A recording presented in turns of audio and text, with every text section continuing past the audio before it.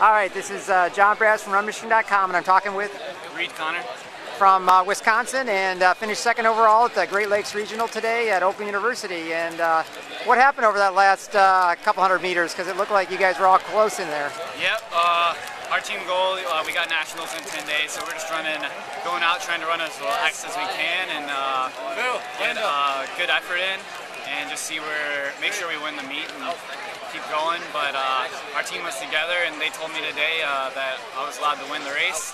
So last 100, I got the permission, and I just went off and kicked and just took it home for the team. And yeah, so when you guys went out today, what kind of pace do you guys go out at, knowing that you're not trying to run all out, I guess, in the beginning, right? It's cross country, so every course is different. This is a pretty tough course, and we just tried to go out relaxed. It's mainly based off of feel. Okay. We ended up going through 5K in about 15:21, I think, and we were right up there. The leaders got away a little bit, but we actually negged the split today, the last 5K. So. Yeah, did you guys expect that guy from Dayton to come back then?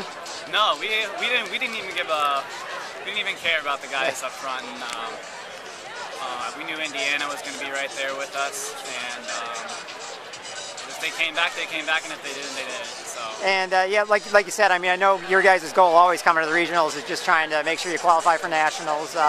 What do you do now with only 9 days left before nationals? Like a lot of coaches like to say, the hay's in the barn.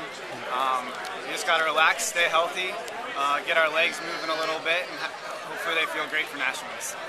All right, well, congratulations out there today, and great job for your team of Wisconsin. Thank you very much. Thanks a lot.